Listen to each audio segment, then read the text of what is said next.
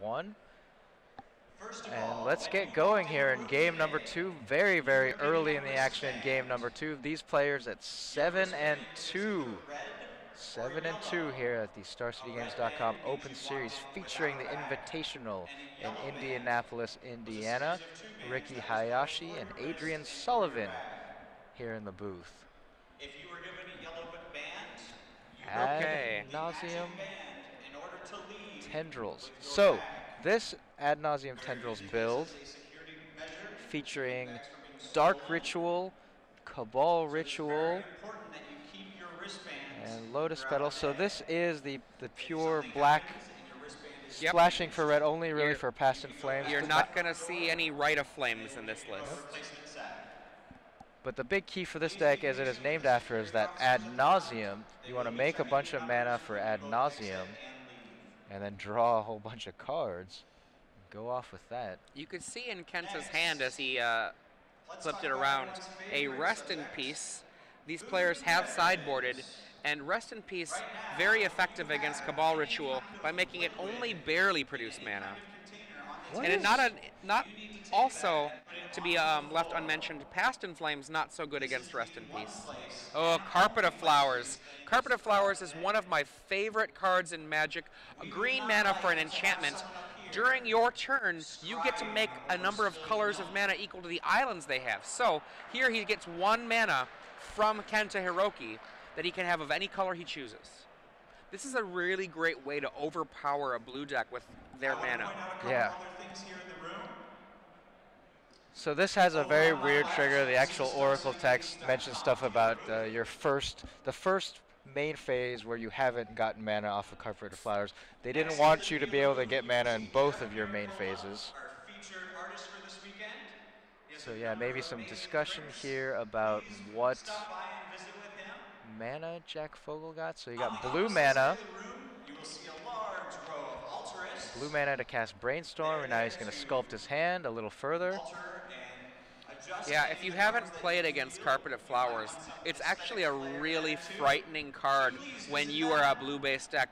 So often in Legacy, a lot of the counter magic are things like Spell Pierce and Daze, and it makes those very, very hard to be nearly as effective. But also, more importantly, a lot of these decks that are kind of a Storm-style deck or other combo-style decks, if they get a little bit of extra mana, it's basically like extra land drops. So, I mean, Jack Fogle, he's getting all of the land drops that his opponent gets.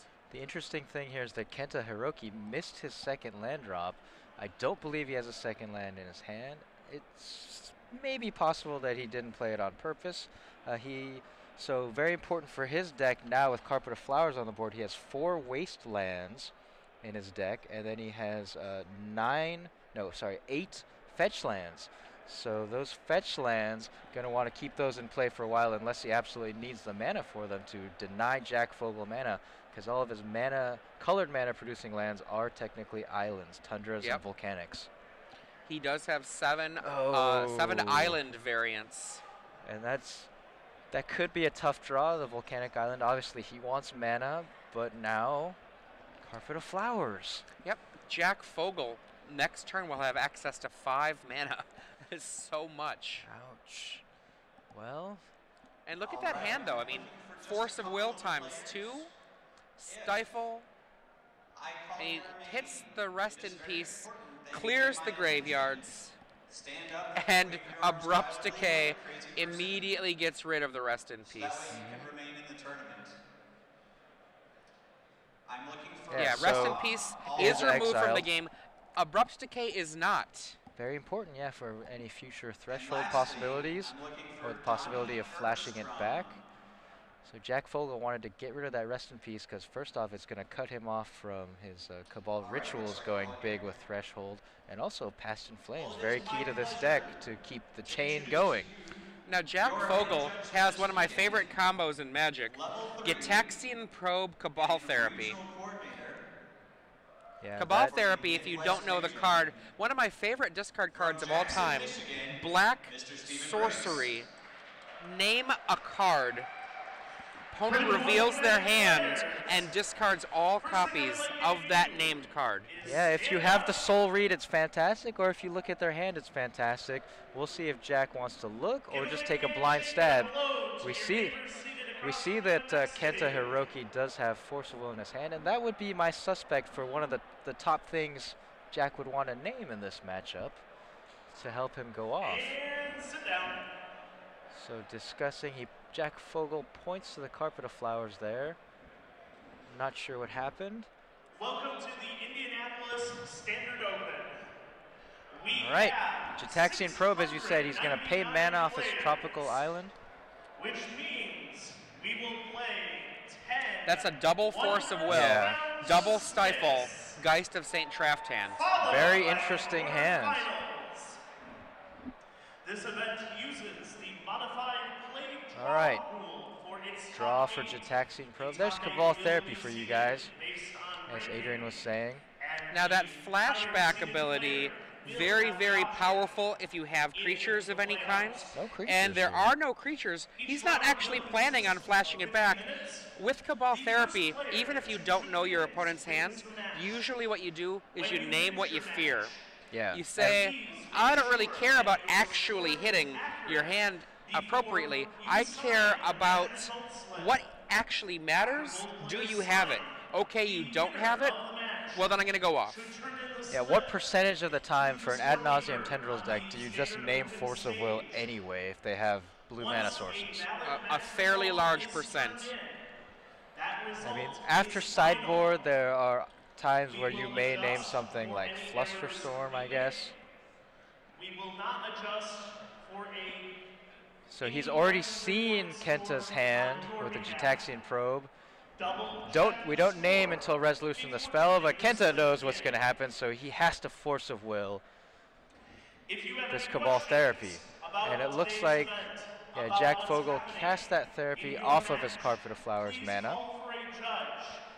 When you call And for a now he's judge, going to commit the Geist of I'll St. say Traft the to the word board judge. to put I'll Jack place your Fogle on a hand in clock the air. while still having Force of Will with the Stifle in his hand.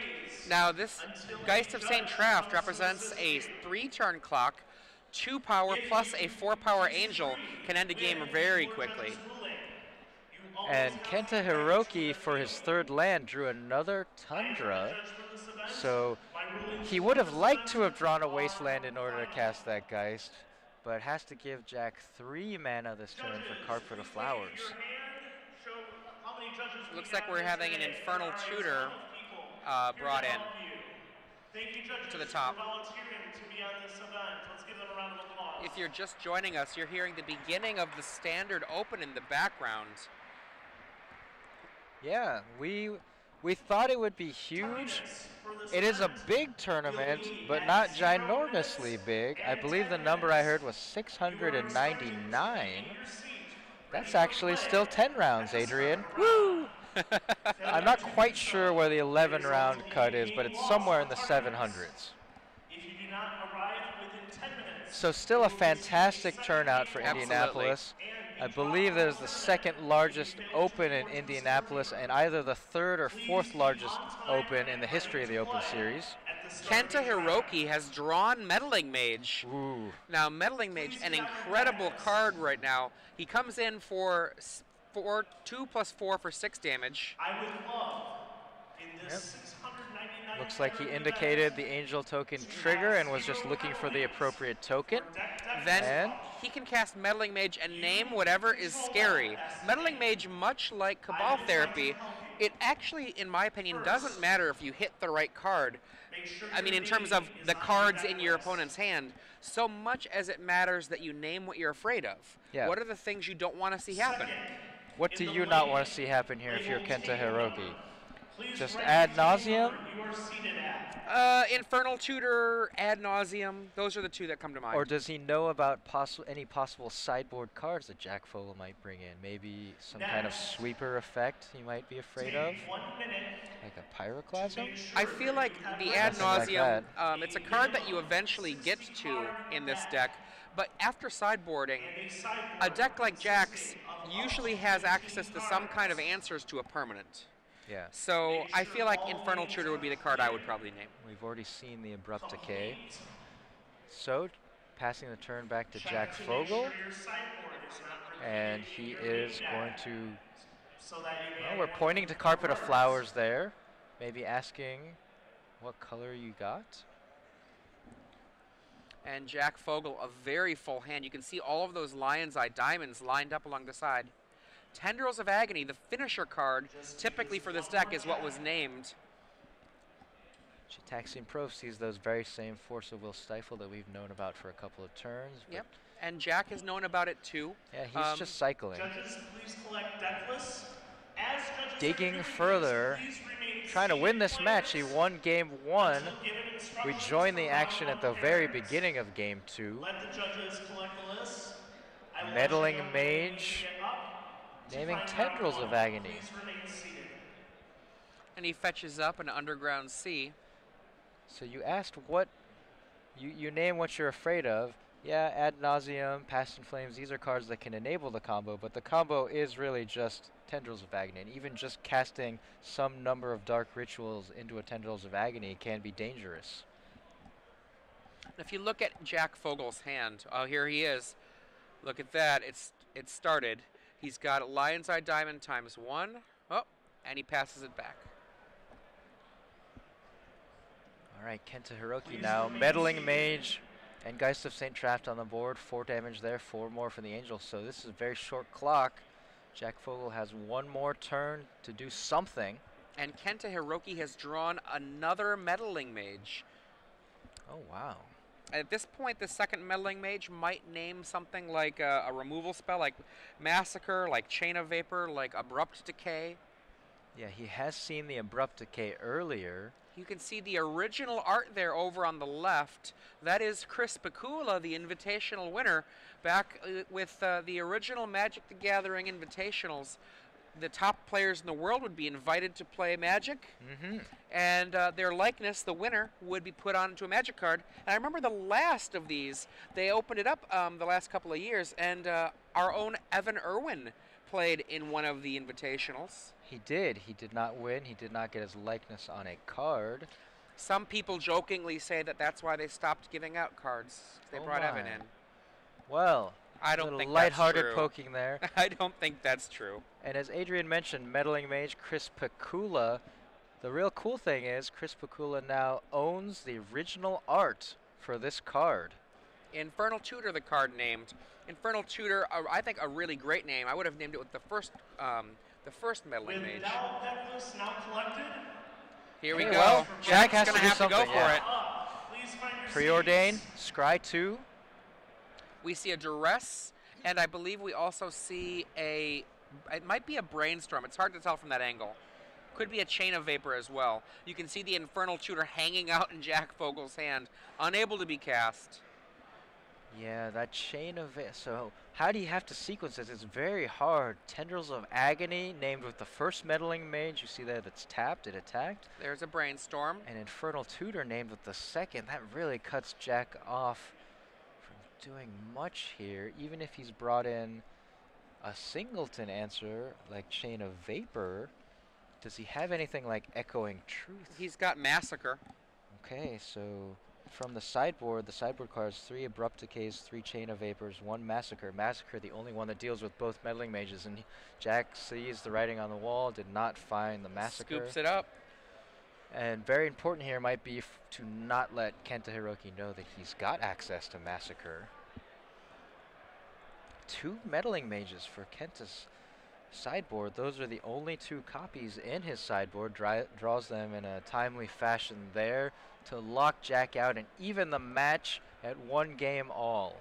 Now, if Jack did not already have Massacre in his deck, he has certainly found some reasons to sideboard it in. One of the things about Meddling Mage, it's such a good card against narrow decks. Yeah. If your deck revolves around particular pieces fitting together, Meddling Mage, awesome against that. As most combo decks in Legacy are. Not that good in traditional matchups, because if you name something, you name just a threat, and they draw a different threat, not much happened there. You played a Grizzly Bear. One of the things I like is that Kenta Hiroki's deck has what I like to call the peekula aspect, the peek at your opponent's hand with Gitaxian Probe, and then Picula, Chris Picula, the Meddling Mage. Yep, so both players able to take advantage of Gitaxian Probe. Jack with his Cabal Therapy, Kenta with his Meddling Mage. I like that too. I like to know what I need to name. Anytime I take a guess at something, I'm always wrong, Adrian. You know, just go with the old maxim, though. Don't try to guess what's in their hand. Just name what you fear. Name what you fear, all right. Or you could take a peek, a legal peek with the spell, please, ladies and gentlemen. Don't get banned for a few years. That would be bad. Well, the thing is, you can take advantage of miscues by your opponent, like if they tip their hand a little. You just cannot go to extreme measures. So like standing up, pretending to drop something and peek from the side. Like, you're not allowed to do that. But if your opponent sitting on your chair so that you're up like high in your chair. Yeah, that is something that I have heard about happening. I've got back problems. I've got back problems. But if your opponent is just sitting there across from you and they lean over to, you know, do something or look at one of your cards and they show you some of their hand, that's fine. You don't have to, you know, it may be the honorable thing to do to look away or say, hey, you know, don't show me your hand, but you're not required to. Okay, looking at these hands. Jack Fogle on the left, Kenta Hiroki on the right. These players playing a game 3 here, both at 7-2, hoping to continue onwards towards the top portions of the field. Neither of them will be out of the running should they lose, but you know, it's never fun to be so high towards the standings and then pick up a loss late in the event. Yeah. We have a question from Twitter as to whether it's 10 rounds or 11 rounds in the Standard Open. We announced a total of 699 players, and SFK says 673 for 11 rounds, 1248 for 12 rounds. I'm not sure. The math breaks down. It starts off as powers of 2, right? 8, 16, 32, 128. At the 10-round break, it really, for some reason, it breaks down. I'm not sure if that's because of draws or what. They have the information over there at the Standard Open. They know what they're doing, and we will find out later how long that tournament is. Still a fantastic turnaround. And thank you for the comment, Super Fluffy Kitty. We appreciate it, too. Now, make sure that you get involved in the conversation on Twitter, at SCG Live. It is going to be a 10-round tournament, says our director. Okay. Well, that's what they're saying over there. They've got the math. They've got all of the formulas. 10 rounds for Standard. Yeah, get involved in the conversation. Follow us on Twitter at SCG Live and hashtag SCGINVI.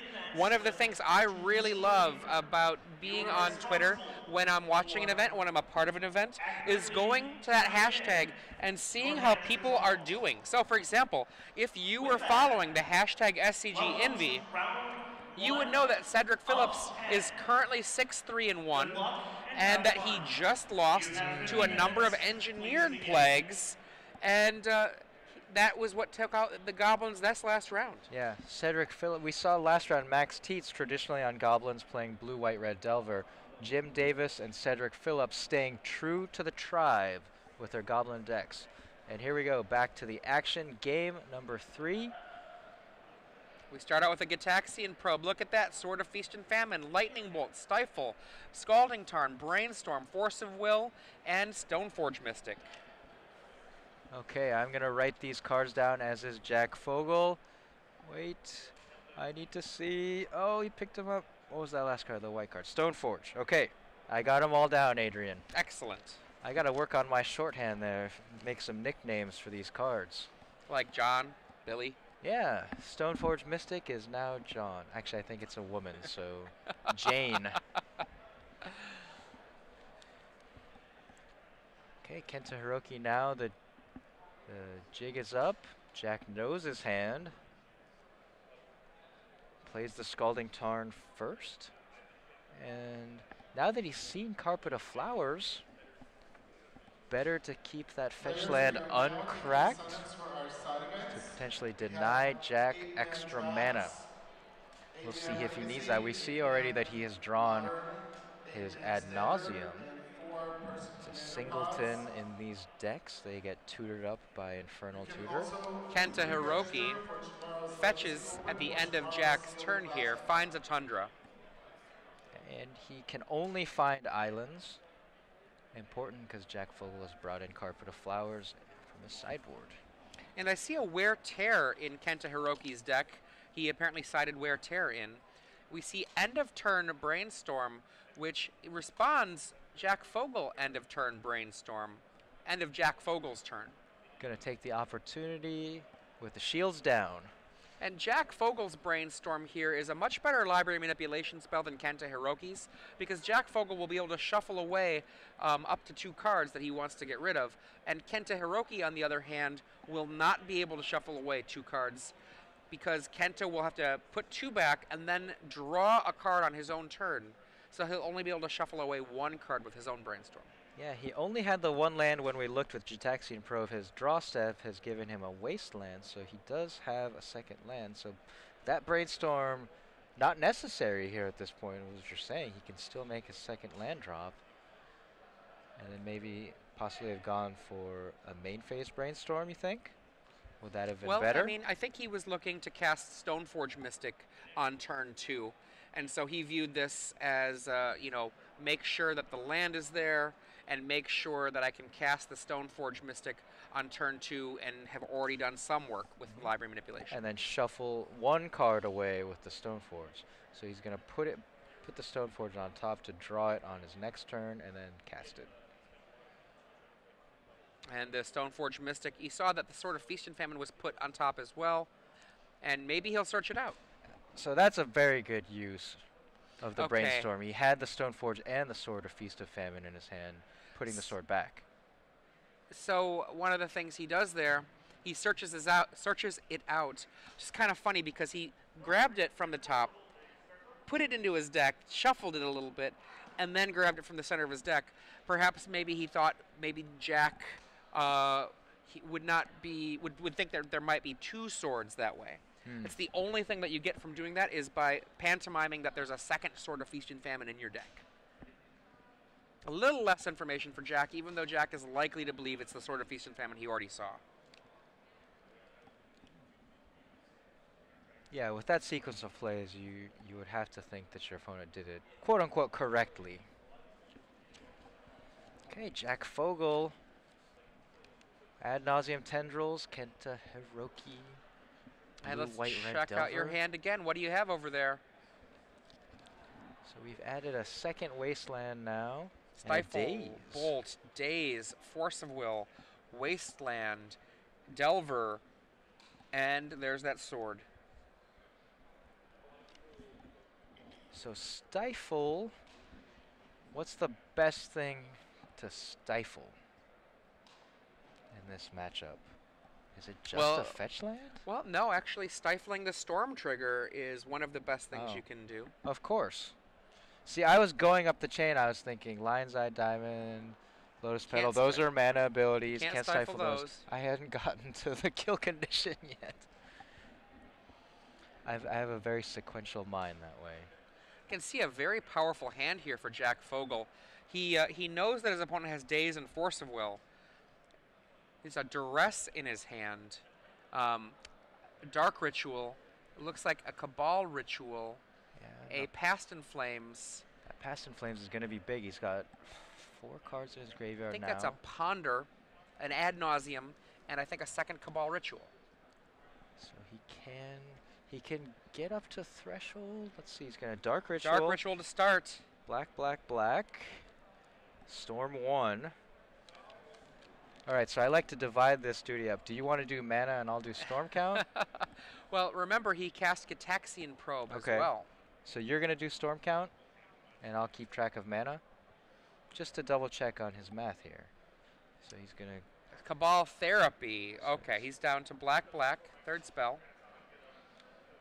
You just want to do both, huh, Adrian? I can't not do both. Okay. You can do them too. The Magic player in you. No, I'll try to keep track of the action while you keep track of all of that information here. He's going to Cabal Therapy, and he knows... He knows his whole hand. Yeah, he's seen the Force of Will, and he's seen the Daze. Names Force of Will, and away it goes. There's only a Daze left between Jack Fogle and victory. And that has to be a good feeling for him. He's already cast his Dark Ritual, so he's somewhat committed. I guess he could stop at this point, but see what he comes up with here. Black, 1, 2, 3, 6 cards in his graveyard, so not quite Threshold. That may be a key here, because Cabal Ritual does not go to the graveyard until after it resolves, so on the stack it's not going to add the full 5 black. He does a duress now. So he's going to take the Daze, right? He'll almost certainly take the Daze. This is the 4th spell of the turn. You can see that Jack Fogle is keeping track of Storm with the die. That 1 represents how much mana he has left. Goodbye, Daze. And I believe we're going to see the Cabal Ritual now. Boom. Cabal Ritual at Threshold. Empties out his pool. That's a lot of mana. There's the ad nauseum. Okay. 6 spells thus far. And Jack Fogle at a healthy 15 life. Yeah, 15 life, very important. This spell, Ad Nauseam, is the real focus of the sec. It tries to storm up, cast this spell, and then start flipping its library. 15 life still. 14. I'm counting down the life. 13 as he's dealt damage. 12. 11. Wow. A lot of ones. 10. So Jack Fogle is going to be losing life for the converted mana cost of all of these cards he's flipping over. 6. He just lost 4. That's a big hit, but that's the card he wants to see. What's the Storm can out now? 6 on the Storm and 6 life for Jack Fogle. So he's 0 mana in pool. He's going to pause for a moment and evaluate his position to see if he has enough mana to go off. He pulls out the Lotus Petal. He can cast that. That's a spell. Dark Ritual, cast that. That would be 8. Fetch a land with Polluted Delta, so he needs another spell on top of that. And it doesn't look like he's quite... No, he can cast the Lion's Eye Diamond. Doesn't have to crack it for mana, just cast it as a spell. So with the Tendrils, that would be the 10th spell. It appears that he has it here. So yeah, he puts the Ad Nauseam into his graveyard. No need to go on further. We'll see if Kenta Hiroki says play it out or just packs it in. Gonna make him play it out. So Jack Fogle sacrifices Polluted Delta, gets Underground Sea, Lotus Petal, Dark Ritual, Lion's Eye Diamond, Tendrils of Agony. There's Good the game. 7th and the 8th spell. 9th spell. 9th spell in the form of Dark Ritual. And 10. 10th spell, Tendrils. There you go. Handshake. Jack Fogle wins 2-1 versus Kenta Hiroki.